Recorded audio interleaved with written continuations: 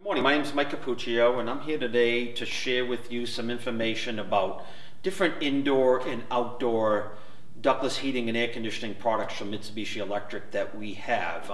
Today we're here in our showroom that we've just finished building out, and I want to share with you guys as what different types of indoor units and outdoor units are available to you. You know, we go out into a lot of homes, people like, what system is going to fit best in my home? So, we've got to kind of know the needs of your home, how you live in your home, what you do in your home, how well insulated is your home, things like that. And then we start to determine, which system is the best system for you. So I want to show you the different options and the different systems that you could put in your home. I mean, this is a standard one-on-one indoor and outdoor unit. What I mean by that is we have one outdoor condenser, one indoor unit. Okay, this is your basic standard model for one indoor, one outdoor. This unit here is the MUZ GL15. It's it's what we call a suitcase style outdoor condenser. It's about 30 inches long by about 20 inches high, one condenser fan motor. It's sitting on a stand here in the showroom because if we were to mount this outside your home in the wintertime, we wouldn't want this sitting in the snow. This is your basic GL style indoor unit. Your GL style indoor unit has been around for years with Mitsubishi Electric. It's got the bottom curve on it. It's got one set of fans in it, not two. It's got the vane, this vane here opens up when it comes on for cooling, and your filtration for this, you've got your filters inside. These pop out. You take these out, you wash them, you clean them, you close it, and you set it up. This is our basic GL model. Again, being about 30 inches long, 10 inches high, and about 8 to 9 inches off the wall. This has been around forever. This is your standard indoor unit. Okay, so next we're going to move over to our next size up on the line. Okay, this is our higher efficiency unit. This is the MUZ FH. This is a HyperHeat model. Anything you see from Mitsubishi Electric that has this logo on it, the HI2 model, this is a HyperHeat unit. And you say, okay, well, what is a HyperHeat unit? Well, this particular outdoor unit, same size as the last one I just showed you on the MUZ GL style, but condenser being the same size, about 30 inches by 20 inches by about 10 inches wide. But again, the HyperHeat model. What is HyperHeat? HyperHeat is this unit here in the cold temperatures, let's say at 0 degrees. This unit heats at the efficiency that it's designed for. So let's say this is a 6,000 BTU outdoor unit. This unit at 0 degrees will produce 6,000 BTUs of heat. It's not your traditional old style heat pump where at below 32 degrees it would not heat. You'd have to put on the backup electric heat in the home or something like that. This unit provides the heat. At 100, when you have a 0 degree day, you're going to feel 100 degree air coming out of this machine, 100 to 120 degree air coming out of it.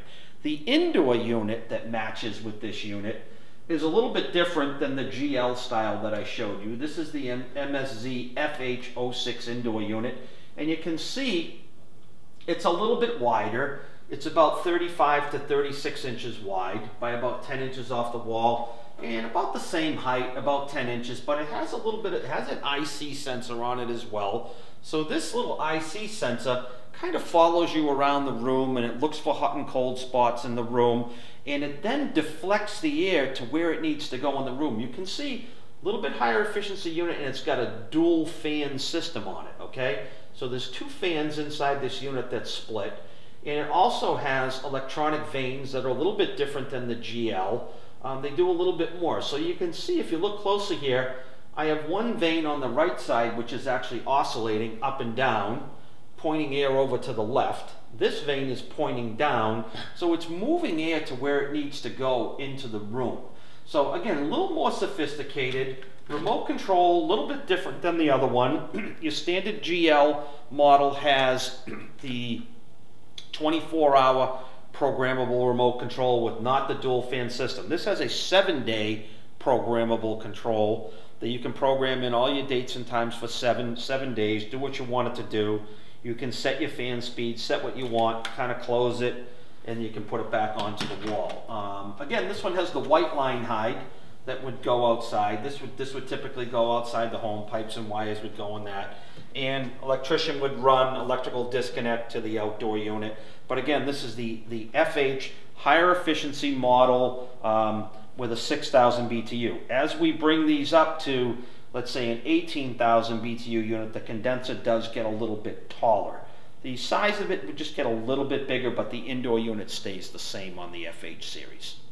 Okay, now we've moved over from the HyperHeat series now into the bigger heat pumps, this is a 24,000 BTU unit, okay? So you can see now that the outdoor condenser is getting a little bit bigger. Last one being a 6,000 BTU unit, the first one being a 15, this is now a 24. So you can see as the BTUs get higher, the outdoor unit gets bigger. Still a single fan outdoor unit. This is actually on, you can actually hear it running. I don't know, if you can hear that sound, but it's very, very quiet, okay? Now this is being about 33 inches by about 33 inches. Still width is a little bit wider, about 12 inches. A little bit bigger, a little bit heavier, a little bit bigger compressor. So I mean, this is for a bigger room. So this is for like a big family room. We put a lot of these in small coffee shops, things like that. Big wide open areas. Because you can see the indoor unit. Again, it's not a dual fan system. It's a single fan system with a dual blade. I've got the blade oscillating right now, so that is going up and down. If you can hear the fan, good luck, because I can't hear it and I'm standing right next to it. Again, look at the indoor unit now. It's getting a little bit bigger. This is now about 43 to 44 inches, okay? A little bit taller. It's got about another inch on it. It's probably about 12 inches tall. Coming off of the wall, about the same at about 9 to 10 inches. So, again, a little bit bigger. Filtration on this, open the front. Filter's a little bit bigger. Okay, so we've got, two big filters in here. The cover actually, when it comes up, it actually locks in place. So we've got two bigger filters that pop out. These are washable filters, so we wash these every 2 weeks. We basically slide them back in, we hook them in, away we go, pull the clip down.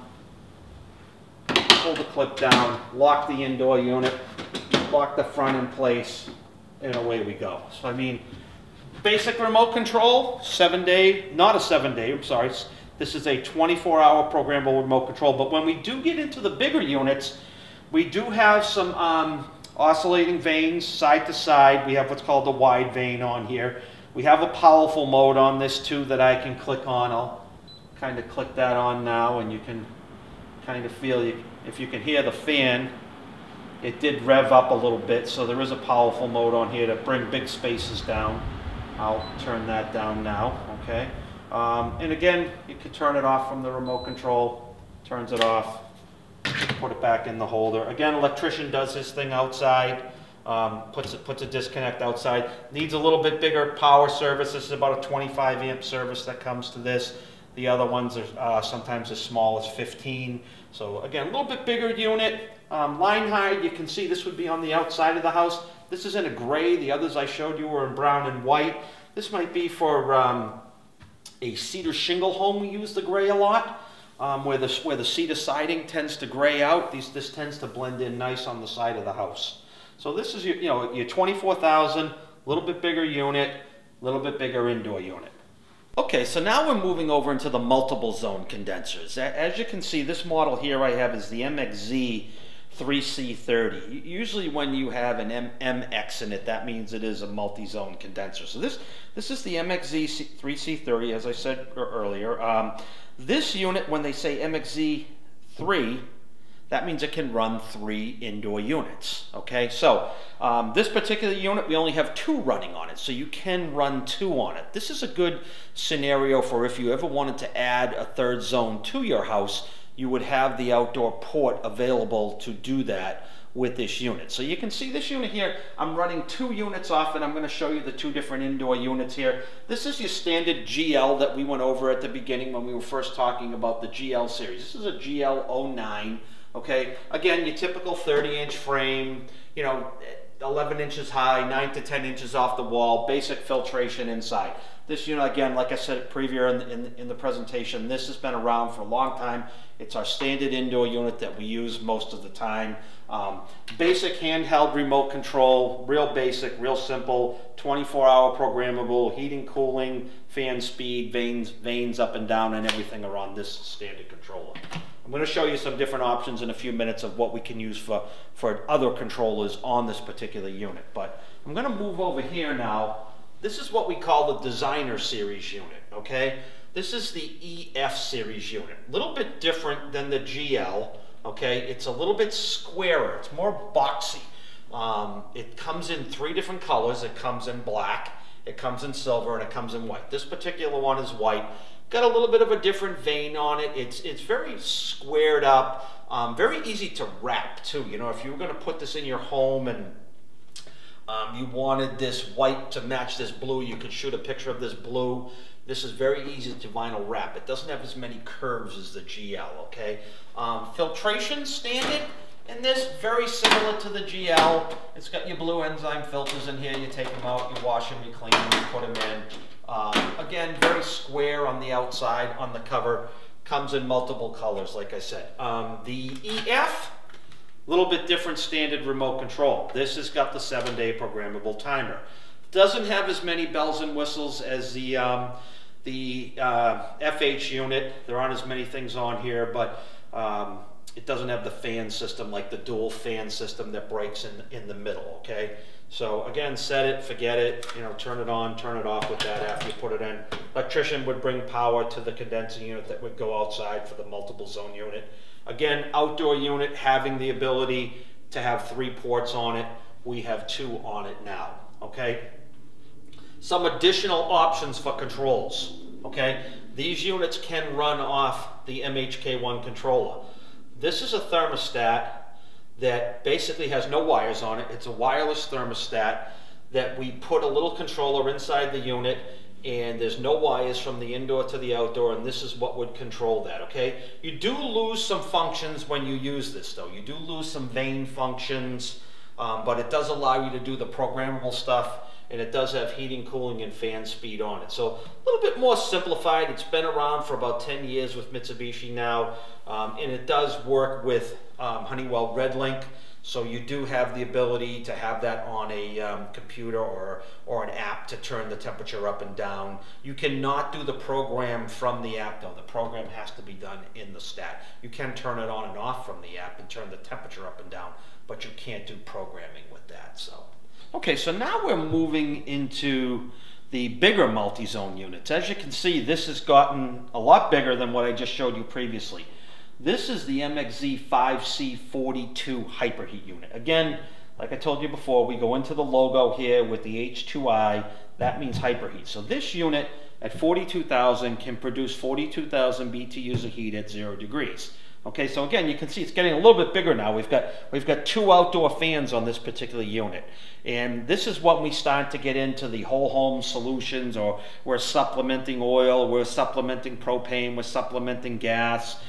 This can also be used as a whole home heating solution and cooling solution where you're not supplementing anything as long as it's sized properly. We use that for whole home heat many times throughout the year. So again, this gets a little bit bigger. Now we're into about, you know, I'm 6 feet tall, so, you know, we're at about 5 feet. So this is, you know, getting a little bit bigger, a little bit wider. It's about 1 foot wide, and this is about 36 inches wide, I think. So this particular unit, when they say the MXZ5, it's got 5 indoor units on it. That's what it can run. It can run 5 indoor units, okay?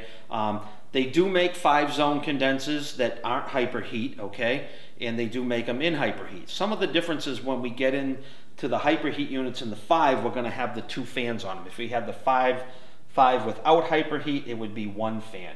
Okay, but the biggest thing is when we go into this HyperHeat unit with the 5 zones, we have to have in the house, we have to have what's called a branch box, okay? So you can see there is piping from the bottom of the branch box that goes to the condenser. That kind of comes down and goes around and goes to the back of the condenser. Again, power to the outdoor unit is here. Electrician would do that. but there's only 2 pipes from the outdoor unit to the branch box. Now, this branch box is running 5 indoor units. Again, we've got 1, 2, 3, 4, 5.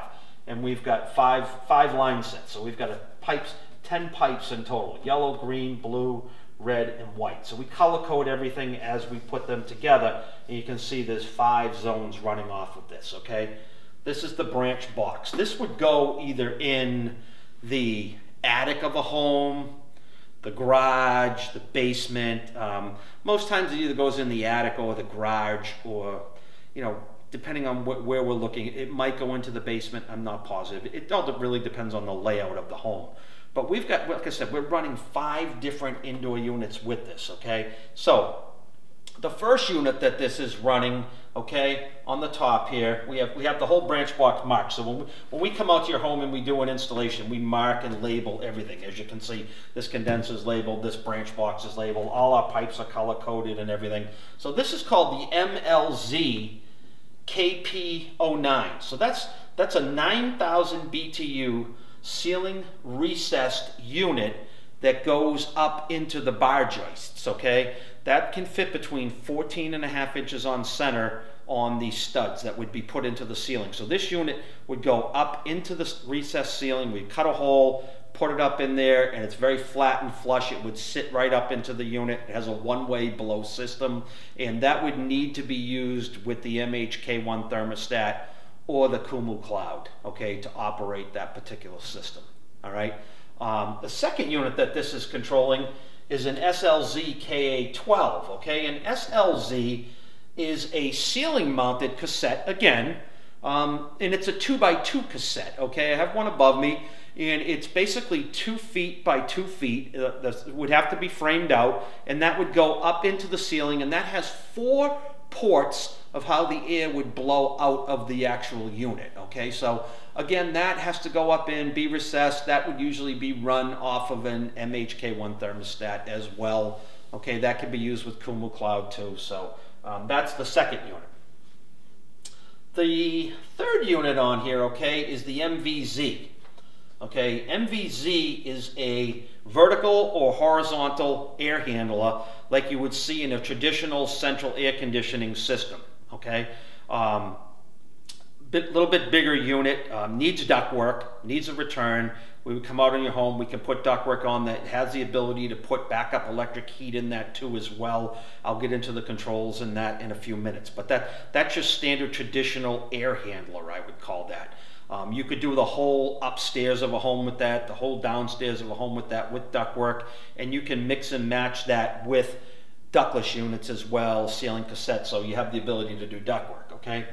The fourth unit on here, okay, we have is the SEZ KD09, okay? That is a ducted unit as well, okay, but it's not as high static as the MVZ air handler, okay? So that unit, okay, is a little bit thinner, it fits in smaller places, and we usually do like 1 or 2 bedrooms with that, maybe a master bedroom or a central area. It doesn't have a lot of static pressure. You can't put a lot of ductwork on it, so a little bit smaller unit. We tend to sometimes do like 2 small bedrooms with that and make that one zone. Again, being used off of the MHK1 thermostat to run that indoor unit, okay? Next indoor unit is the FZKJ, okay? The KJ unit is a floor mount unit, okay? So that's a floor mount unit that goes down low on the wall, okay? I have one right here, all right?